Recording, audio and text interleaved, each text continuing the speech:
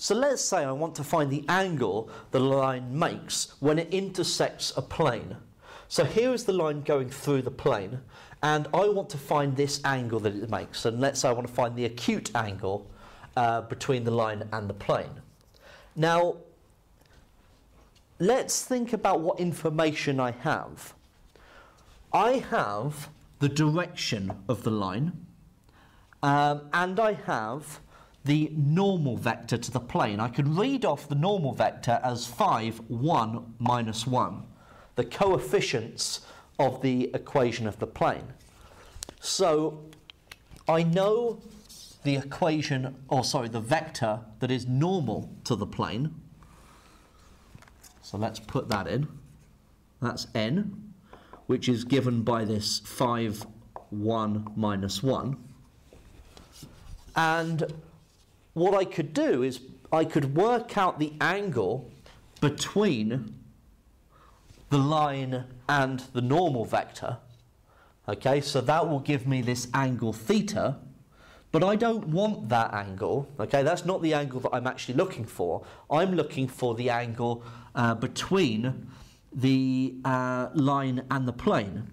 But because I know that the angle between the normal vector and the plane is a right angle, okay, that means that I can subtract theta from 90 degrees to work out the angle that I want. So what I'm doing here is finding the angle between the direction vector of the line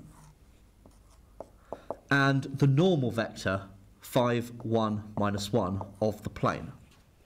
Okay? And then I can subtract my answer from 90 degrees. So I'm going to be using cos theta is A dot B over mod A mod B. So given A, I can work out what mod A is.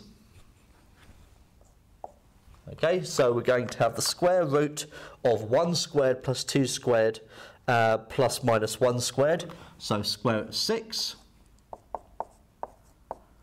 And the length of B is 5 squared plus 1 squared plus 1 squared square rooted, so 3 root 3. And we've also got A dot B, which is 1 times 5 plus 2 times 1 plus minus 1 times minus 1, and that's going to get me 8. So cos theta is 8 over mod A, so root 6, times by 3 root 3.